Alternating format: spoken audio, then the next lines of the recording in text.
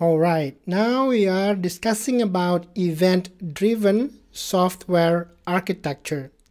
So, what is event-driven software architecture? So, it's driven by events. The name speaks for itself. So, let's do an example. So, these are the components of event-driven system. There is an event, of course, the event message, the producer, the channel, and the consumer. So we have 5 components, all right? So let's, for example, we are managing Tesla's order application.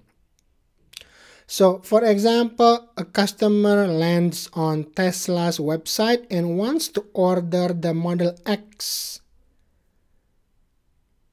Now, the customer now wants to place an order, and they can place the order like so and define what they want, the performance, the long range plus, and then configure it according to their specification. What you want, the exterior, interior, the autopilot, and then the payment, and so on and so forth. So this is an event, right? So this would be the event producer, the publisher of an event message over a channel, for example, an order placement app. So we place an order, and for example, we pick one and we actually execute the order after we customize everything we want. So an order has been placed, right? An event occur. What is the event? A new order for a Tesla Model X with the specific specification of everything, the exterior, interior, autopilot, and everything, right? So that is the event. So what is the message? Oh, somebody, a customer, just placed an order which is a Tesla Model X vehicle with this specification. So there is the event message and all the details. This is the event itself, and then the message includes all the details, okay? All the details about the order. Now, why is this different than regular architecture? So with this, it allows subscribers to this event to take action based on the event that just occurred. So what event just occurred? An order has been placed, right? So now this goes to Tesla's factory, the assembly line, to actually create the parts required to build this car, right? So what was the order? Tesla Model X. Now, because of that order, I'm going to go back here. The consumer is the factory assembly lines, for example. So the event bus is the order line. So Tesla Model X order just came in, and all the consumer is the parts for this example. So for one Tesla Model X, we need 4 wheels, right? And then the headlights for the Tesla Model X, and then the Falcon wing door, 2 of those, and the regular door, 2 of those, and then the headlights, the seats. It's all starts to produce, to get produced. So the consumer of this order line is many other external applications. So one order came in, it starts producing all these parts to assemble one particular car based on the particular order. What did the customer want? Oh, this kind of wheel, this kind of wheel, and it has to be blue, And then the assembly line checks, do we have blue paint? Oh, we don't. Then order a new batch of blue paint for this, right? So that's how this architecture can help. So when a particular component changes, this is independent. It's decoupled. So if codes change on this particular part, the producer, nothing changed on the consumer, right? It's decoupled. If you combine this into one whole large process, like an Apex class, one huge Apex class, well, it's just going to be jumbled up. So if you need to change something, you need to change the whole class. It's just way more painful to manage.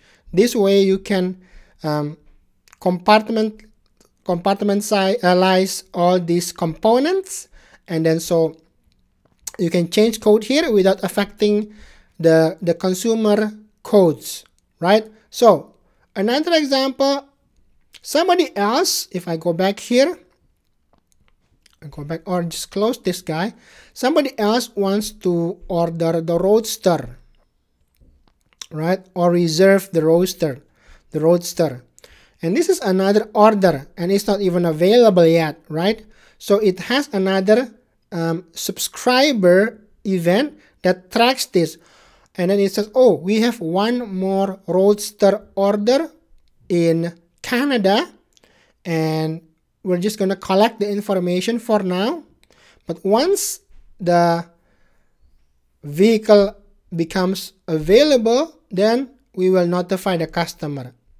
So this order event bus will process every single event, right, into this pipe, and then all the consumer that's connected or subscribed to this pipe will keep getting this notification every time an order came, and can react or process data accordingly. So I hope that makes sense. So with that being said, we have 5 components: the event, the message itself, the producer, the channel, and the consumer, right? So keep that in mind. So example of when to use platform events, which I just described to you. And you can also process this for applications residing outside of the Salesforce platform. For example, when we place an order of the Tesla Model X here, and the wheels actually came from, I don't know, Goodyear or some other wheel manufacturer. So whenever an order is placed, and then it checks on the inventory of the wheels, do we have the rubbers? The tires, not the wheels, the tires. Oh, we are out of stock. And then it's going to place an order of the tires from Goodyear or something else, or somebody else. And then, maybe it's residing outside of the Salesforce platform. Maybe Goodyear tires doesn't even use Salesforce. So, but their application can track changes of what happens in the Salesforce platform, because they are also subscribed to it. The tires, even the headlights, maybe were made by an LED light manufacturer in China or somewhere, or they have tracking. They are subscribed to Tesla order lines, the channel. And when Tesla's order line channel say, oh, we are out of stock for the headlights, it's going to start ordering to the vendor, and the vendor then process the order and start shipping it to Tesla's factory. So it's something like that. Okay, so, and then you can also use a trigger to publish Salesforce events using Apex trigger. And then you can also subscribe to it. So you can define platform event objects, so to speak, from Salesforce, like you are defining Salesforce custom objects. So you define what field or what information you want to capture, and define the type, and then you can work with this field, so to speak, as the event notification, and then you can work with that code. Okay, so it's basically works the same as custom objects. Well, not exactly, but I mean the architecture. So it has fields that you can work with, but it's called instead of __c, it's called __e for events, for the actual objects. And this is the feature comparing generic event and platform event. It has more advantages, okay, as you can see. Okay, I hope that makes sense. Let's do the quiz together. What are the components of an event-based architecture? So event producer, consumer, bus or channel is the same thing, the event itself and the message. What are some benefits of an event-driven software architecture? It's easier to manage and it's decoupled, right? So it enables near real-time communication, simplifying communication by decoupling event producers from event consumers. So if you need to change on the ordering app here, you want to add more options, you want to do more stuff, the subscriber's code doesn't have to change. It's totally separate, the subscribers here, right? The consumer, the code that actually is waiting to process the order, you don't have to even touch it. It's totally separate, right? So you just focus on coding on the app, the order app here. If you want to make modifications, it won't interfere or affect the consumer. So it's easier to maintain or manage, right? For which of these scenarios would you use platform events? No, I want to use it here. Publish and subscribe to events that are within or external to Salesforce. What are some characteristics of a platform event record or a message? It's not a record, it's an event or a message, right? It is similar, but you cannot delete it and you cannot edit it. So it is similar to as object record. It's not viewable, so you can't view it like a record in the UI, and you can't edit it. But no, you cannot delete it. So not that one. Object record. No, this is also wrong. A. It's similar to as object record. It's not viewable, and it cannot be edited. It cannot be deleted. So that's it.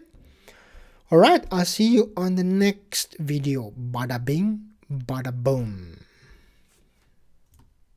Hit that subscribe button and explore new Trailhead grounds and learn to implement the most useful and popular apps on the Salesforce App Exchange.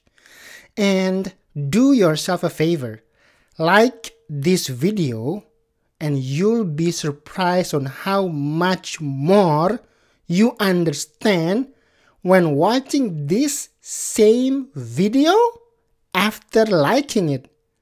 Don't take my word.